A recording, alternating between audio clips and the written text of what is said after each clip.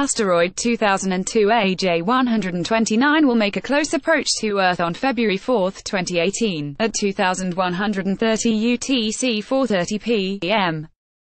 Translate to your time zone.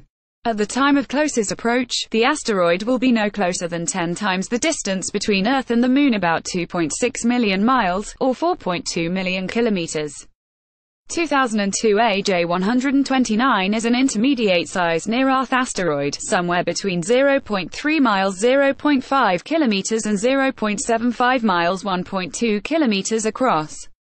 It was discovered on January 15, 2002, by the former NASA-sponsored Near-Earth Asteroid Tracking Project at the Maui Space Surveillance Site on Haleakala, Hawaii. The asteroid's velocity at the time of closest approach, 76,000 miles per hour (34 kilometers per second), is higher than the majority of near-Earth objects during an Earth flyby. The high flyby velocity is a result of the asteroid's orbit, which approaches very close to the Sun, 11 million miles (18 million kilometers). Although Asteroid 2002 AJ129 is categorized as a potentially hazardous asteroid (PHA), it does not pose an actual threat of colliding with our planet for the foreseeable future.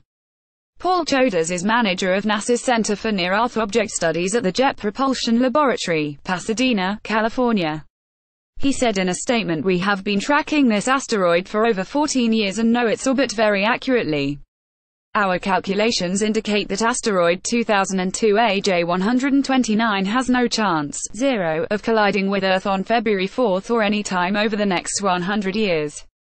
Enjoying Earthski so far? Sign up for our free daily newsletter today." Bottom line: NASA reported that Asteroid 2002 AJ129 will make a close approach to Earth on February 4, 2018. Via NASA.